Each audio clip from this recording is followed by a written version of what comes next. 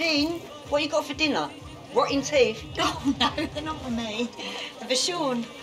I'm going down to stay with him for a bit. Oh, you never said. When are you going? Oh, could have sworn I had £5 in there. Blimey, Jean, what are you doing? Printing them off yourself? No, of course not. Who do you think I am? Well, I think you're a woman with a wedge of 50s in your purse. Now, where did you get them? And don't lie, because you're not good at it.